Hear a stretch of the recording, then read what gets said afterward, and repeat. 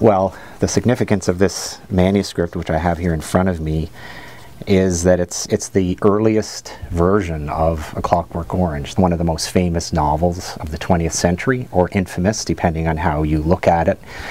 These are the pages. These very pages are the ones that Burgess had in his typewriter. He pulled them out. He sweated over them. He smoked over them. He probably drank over them.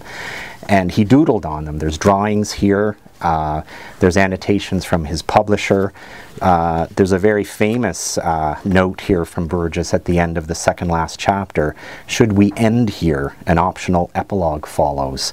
So that final optional chapter was included in the British edition, and it was not included in the American edition. We have manuscripts of several other early works by Anthony Burgess, inside Mr. Enderby, for example, but many others. We have examples of his musical compositions. A lot of people don't know that Burgess composed music, orchestral music.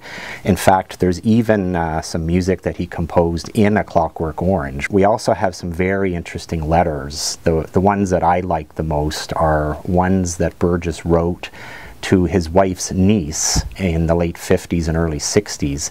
And in those letters, Burgess is pretending to be a cat or a dog, depending on the letter. And so they're very interesting, and the style of them is quite similar to A Clockwork Orange. It's the closest you can get to that creative genius. It makes it a very significant document in our collection.